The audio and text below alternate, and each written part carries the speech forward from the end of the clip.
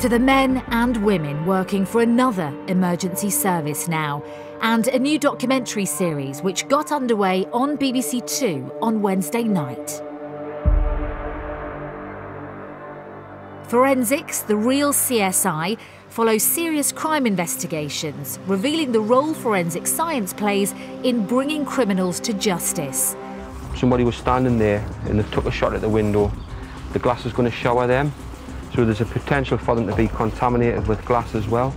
Earlier this week, we travelled to the University of Leicester, where DNA fingerprinting was invented, with a sneak preview of that episode.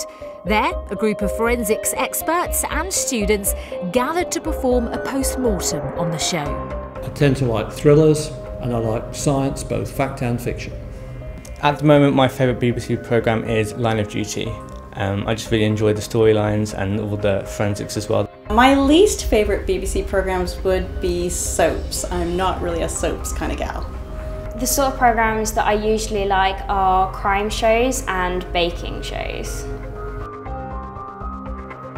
Time to put forensics, the Real CSI, under the microscope. Going into a crime scene, and we call it what's called the harvest, which is getting the fingerprints, the DNA, the footwear, all of the forensic evidence, bringing it back. And if you don't get the harvest, you won't get the results. So, did our group find the documentary gripping, or feel it didn't warrant further investigation?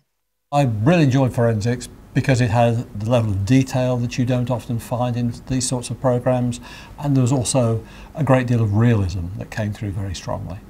I particularly liked that they showed the complexity of the DNA analysis, that it's not necessarily just a straightforward analysis and that you can have issues with the genetic analysis. If you swab it too heavily, you could get multiple DNA profiles from everybody that's ever come into contact with it. My favourite part of the show was the discussion around the DNA evidence discovered on the bullet casings, and there was real thought into whether this evidence would hold up in court. The only thing that that's going to tell us and give us is that that person at some point touched those cartridges. It will not tell us that they shot the gun at that crime scene. I wasn't really expecting there to be a lot of gory bits. I think it was probably necessary to understand what was going on in the case and how they were going to go about moving the body and so on. Of course, we all find fictional crime series interesting and entertaining, but the reality is it's good to see something that gives us a much more realistic portrayal of the situation. I absolutely will be tuning in next week to see where forensics goes with the next programmes.